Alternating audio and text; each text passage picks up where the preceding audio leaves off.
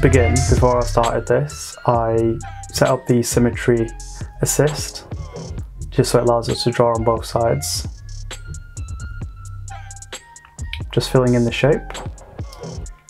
I'm turning off the symmetry assist, just so the line isn't in the way. Just press the select tool and I'm going to move the pin down. So I'm going to create a new layer above it and then select clipping mask. Just choosing a soft brush for the shading, choosing a blue. Slightly increase the brush size and reduce the opacity, and then just gradually shade from the bottom to the top, going harder at the bottom, lighter at top. Create a new layer, again clipping mask, select a darker blue just to add to the shading.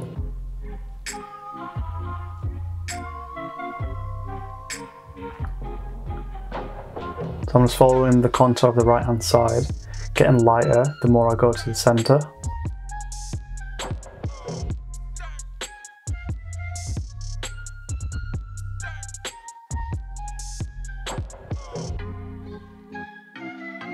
Create another new layer, clipping mask again, as I want to draw within that shape. And I'm just going to add a bit of reflective light just on that right hand side of the pin. Pressing on gently first and then going a bit harder the closer I get to the edge, as you can see here. Again, new layer, clipping mask. I'm going to add a bit of a highlight to the left hand side now. So I've just chosen a soft brush, leaving a little edge on the corner, and I'm going to erase the side closest to the middle, using a soft brush again. Gradually rubbing it out. Then I'm going to do the same thing for the bottom. Oops. Again, but I'm going to do a new layer with a clipping mask, so if I do make an error it doesn't affect the one above. So again, using the erase tool and a soft airbrush, just going to erase the part closest to the centre to remove that hard line.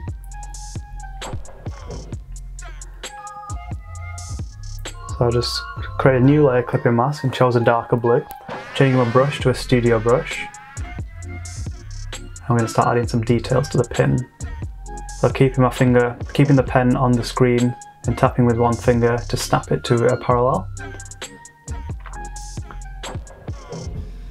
So what I'm doing now, on that layer, I'm selecting drawing assist, so it uses the symmetry tool which we set up at the beginning to draw these triangles. Just drag in from the corner to the shape, making sure the shape is closed for the fill function to work. On that layer, I'm going to alpha lock it, so I can start adding some shading within that shape that I created, because it already is a clipping mask. So as you realise here, I forgot to turn off the drawing assist, which is why it shaded both sides at the same time. So I'm just turning that off, and then I'm going to start with the highlights on the left hand side, and then darker colours on the right, as you'll see in a sec.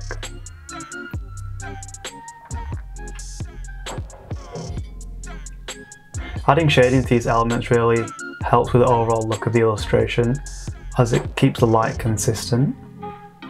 With this, obviously I've got the light coming in from the left hand side. So again, just continue that reflective light on that I did on the pin, as you can see here.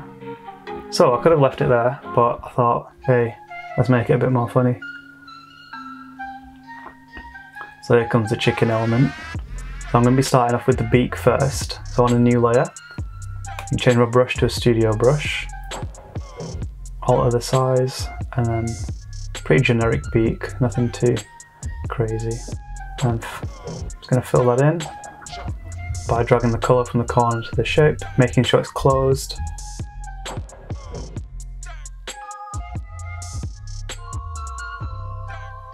And then to select the colour from around the illustration, you just keep your finger held on the part where you want to select the colour. So what I've done there, just select the colour from the pattern, a new layer, clipping masked it, and then with a soft brush, starting at the bottom with the dark colour, and then adding the reflection on the top side of the beak.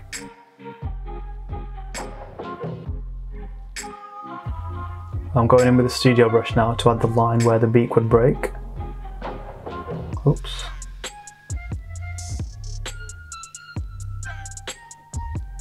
I'm just filling that bottom section in. But it would be a lot darker as it is on the bottom. Oops. And to finish it off, I'm just going to add a reflective line, just like that. Okay, so thinking about the lighting again, because it is coming in from the left-hand side, there'd be a shadow on the right-hand side of the beak. So to do this, I'm going to use a soft brush, selecting colour from around the illustration that I've already used.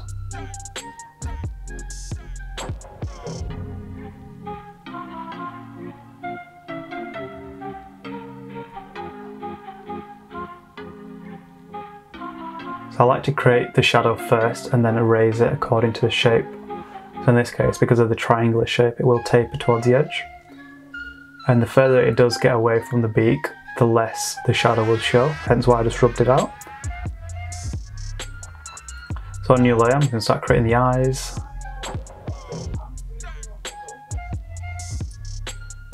One blob there.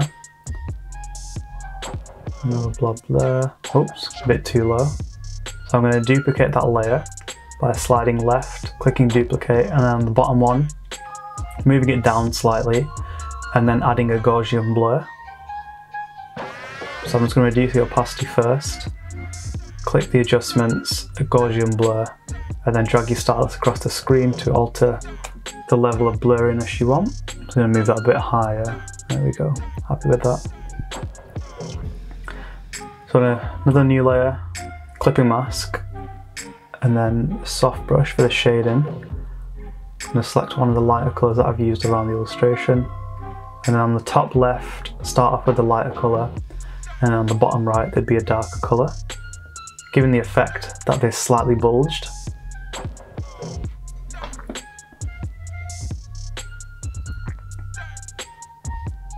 Yeah, I'm happy with that.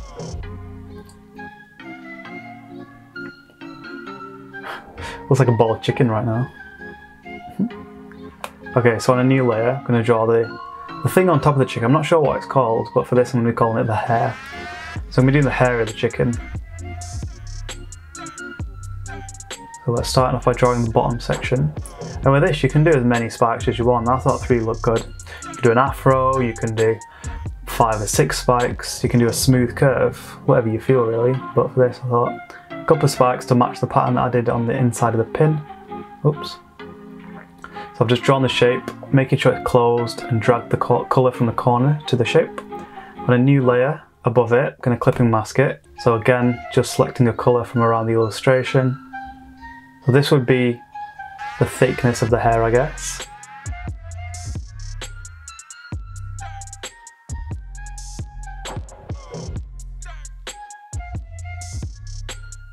So let's change my brush to a soft brush so I can add the shading. And then shading in the bottom part of the hair. Now what I'm going to do is I'm going to erase some of the harsh line from the thickness that I created by selecting the colour closest to that and just lightly erasing that hard line.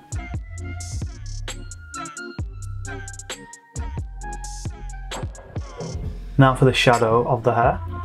So I've created a layer within the pin and clipping masked it, just so it stays within the pin, and I'm just going to draw a rough shape of what it would look like if it was to be reflected onto that surface. Making sure the shape is closed, filling it in.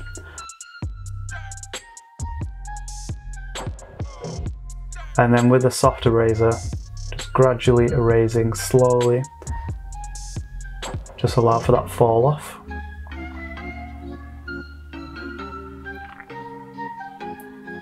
Okay, now for the wing.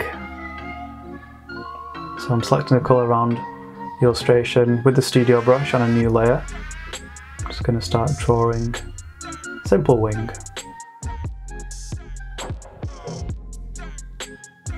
Making sure again the shape is closed.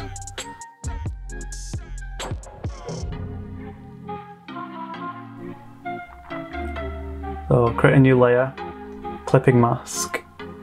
So now it's time to add some shading to the wing. Making sure your brush is selected for this shading brush. And then starting off on the right hand side, I'm just going to start off with the shadows.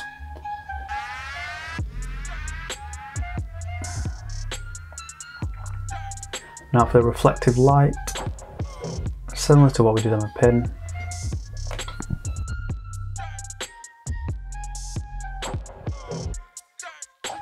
And then on the left hand side, we can add a highlight, as this is where the light would be coming in from. Just like that.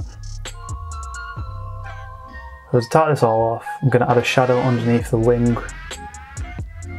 So making sure I'm within the clipping masks of the pin. So I'm going to drag that down, making sure I'm in the pin. Just, there we go.